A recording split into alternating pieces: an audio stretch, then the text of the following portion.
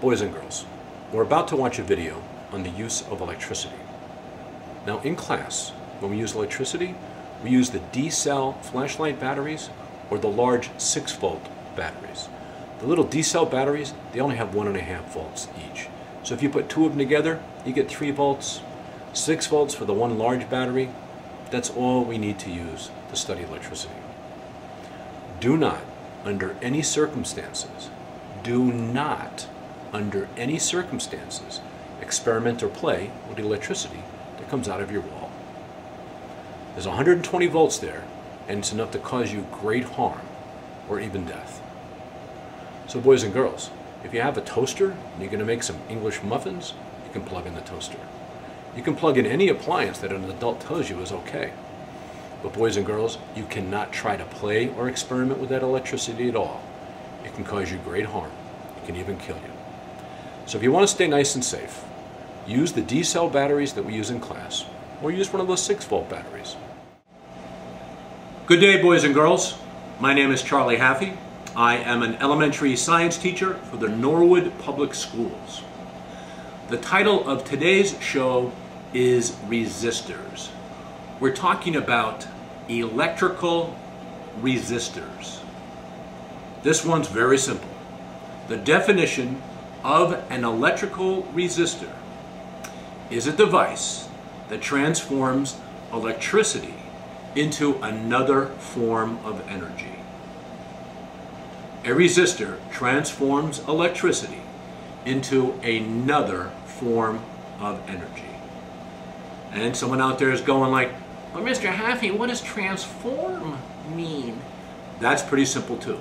Transform means to change. Now to transform something from one form of energy to another is fairly simple.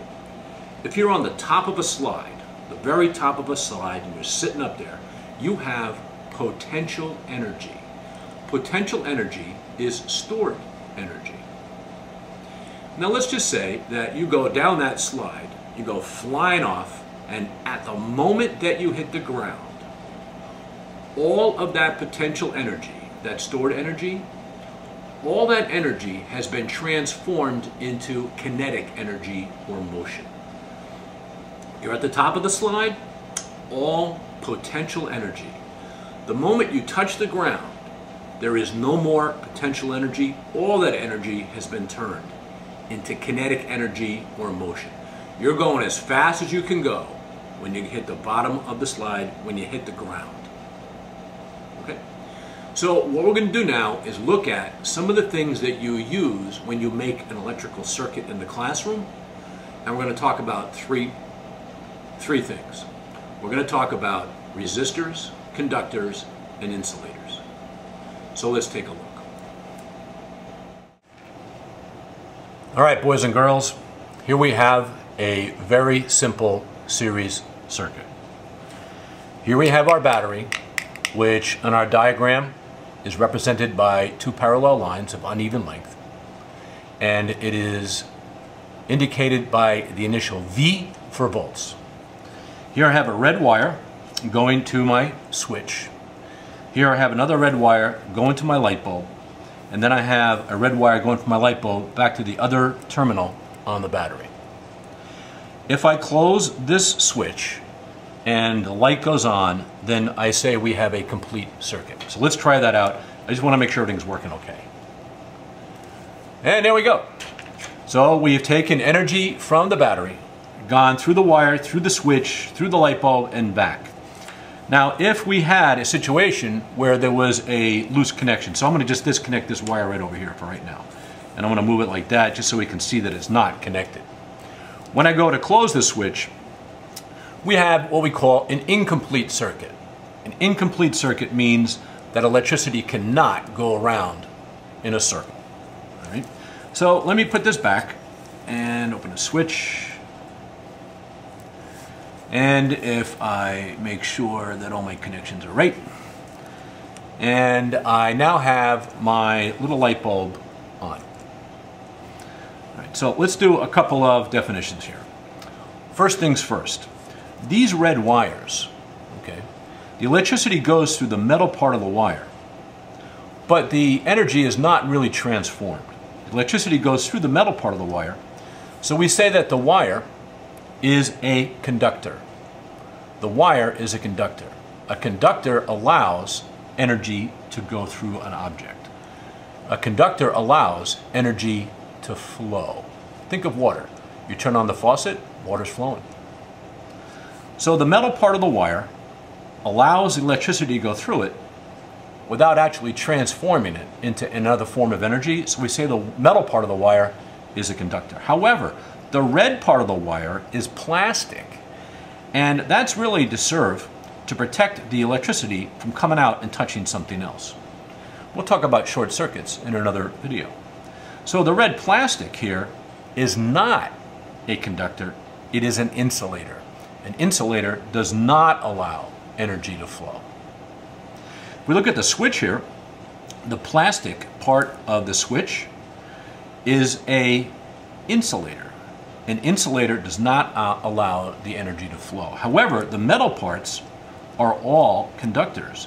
And we know this is true because if I had the switch open and the electricity went in here and then went through the plastic over here, the light bulb would go on, but that's not the case, and that's why we use plastic.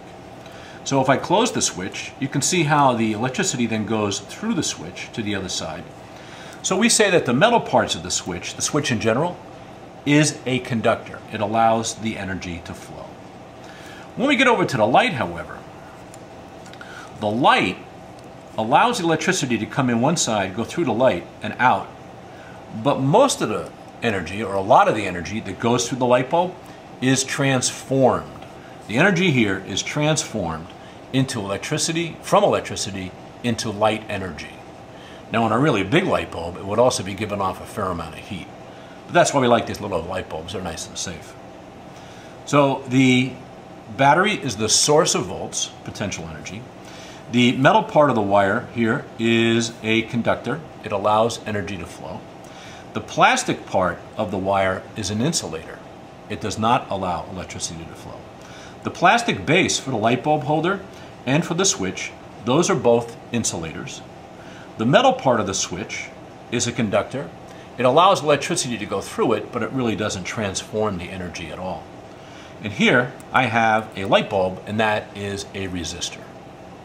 The light bulb is transforming a fair amount of the electricity into light energy, and that's the definition of a resistor. So let me turn this off, and I'm going to set up for my next resistor. As you can see now, I've replaced the light bulb here with a motor. And because of the way the motor is constructed, I had to replace some of the wires. So here I still have my regular copper wire that has the plastic coating on the outside. And I had to replace that with these wires over here with alligator clip wires. And the alligator actually is a piece of metal that connects to this fitting here. And it also over here connects to the little terminal on the motor. The alligator itself is made out of metal, and it's just part of the wire. So the alligator clip itself and the metal part of the wire, those are simply conductors. And over here we have the plastic outside, that is an insulator. But we say that in general, the wire would be a conductor because it allows electricity to go through it. When I close the switch here, what's going to happen is we're going to send some electricity through the motor. So watch what happens.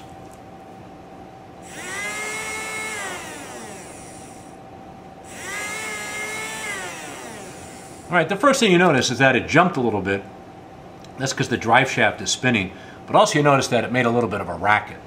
So right away we know that the motor is a resistor because it turned some of the electricity, it transformed some of the electricity into kinetic energy, motion. It also made some sound. Now if you remember when we were in grade 3, we made these little pizza wheels. And what we did was we poked a little hole in the pizza wheel. And then we put the little pizza wheel on top of the motor. And then what we did was we would spin the motor and we would see that the colors would seem to blend. Well, first of all, that was an incredibly obnoxious sound. Second of all, it just spun this little pizza wheel so much that he just ripped a hole right through it. That was pretty cool. So we do notice with the spinning wheel, we know that the energy going through the motor is being transformed from electricity into motion, kinetic energy, enough to just rip that little wheel apart. And it made some really obnoxious sounding noises, which are pretty fun. All right, so we do know that the motor is a resistor because it transforms electricity into different forms of energy, both motion and sound. So let me go ahead and wire up my buzzer. So now what I've done is I've replaced the motor with my little buzzer here. And these do have wires coming off, but I still use my alligator clip wires. So what's going to happen is I'm going to close my switch and let's see if the buzzer is a resistor.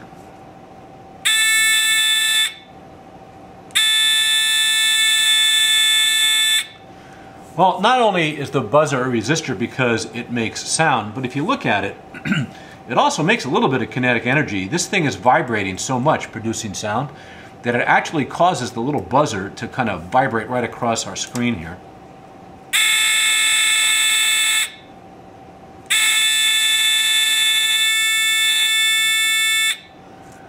That is the most obnoxious sound. How much fun can you have? So let's do a quick review. We said the wires in general were insulated, covered conductors. But we said that the wires, you could say, were conductors because they allowed electricity to go through them. So here we have an alligator clip wire covered in plastic, but we said in general that these wires here were conductors because they allowed electricity to go through them. And we said that the switch here is a conductor because even though it has a plastic part, the electricity, if we make a complete circuit, goes through the switch without actually being turned into another form of energy. And then over here, this really obnoxious little buzzer, which is quite a fun thing to play with. We say that the buzzer is a resistor because it turns electricity into sound. We say the motor here is a resistor because it turns electricity into kinetic energy and some vibrations, which makes sound. And we said that the light bulb itself is a resistor because it turns electricity into light energy. So boys and girls, that's our look at electrical resistors. And remember, a resistor in an electric circuit is a device that transforms electricity into another form of energy.